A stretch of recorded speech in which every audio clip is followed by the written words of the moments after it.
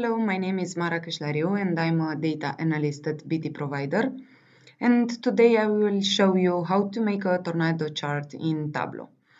A tornado chart is used when you want to compare two specific measures for many categories where you can see the differences and what category is evolving better on these measures. For this example, we connected to the sample superstore offered by Tableau.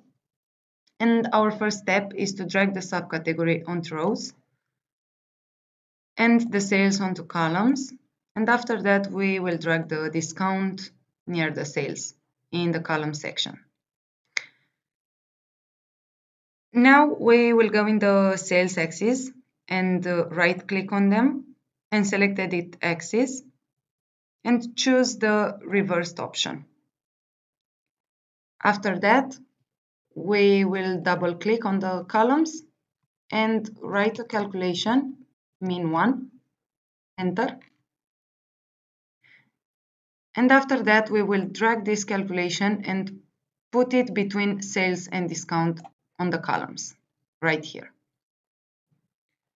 After this, we will go in the marks area on the mean 1 we just created and select a text visualization.